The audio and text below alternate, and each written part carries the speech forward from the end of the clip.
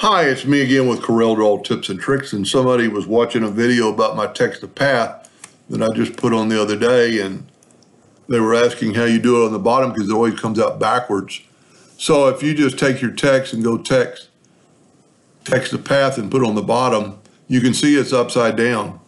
But if you mirror it both directions, you get that, and then you can still move your path downward. And if you hold down your control button, it'll be perfect. Now, another thing you can do is to mirror it both directions before you put it in there, and then go text-to-path.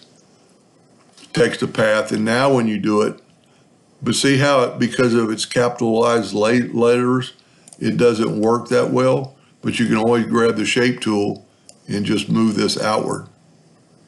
And if one or two letters are still too close apart, you can grab the shape tool and click on that, and you can move that one letter, and you can move all the letters on that path until you do anything. Now, if we take this and select our text, and well, let's select it all. So select everything, go up to Object, break text apart. You can grab your text now, go to text, and straighten text, and you're back to where you were if you made a mistake and you want to do something else. Now, on top, it's totally different because it works every time. So let's go to text-to-path and put on the top, and see that red line. It means it's in the center, so the letters are perfect. Now let's go backward, and let's change the case of these letters to title case. So we have normal looking writing. Now we're going to do this text-to-path on the bottom, and we'll go ahead and mirror them, text-to-path, and put them on the bottom. See, now we don't get that overlapping letters. It's a little bit different because the T is a lot off, more right on the line compared to the M, just because it's a capital letter.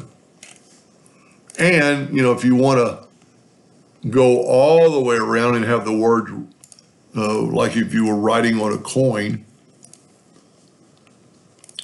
you could, let's just add another line. So let's put a space there, and I'm going to do it just like the other one.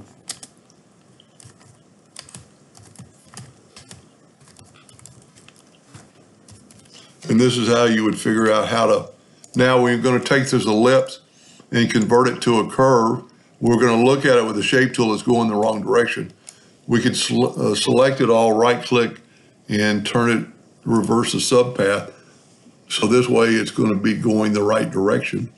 But now that it's a curve, we can measure it, go to Docker's properties, and that ellipse is 52.45.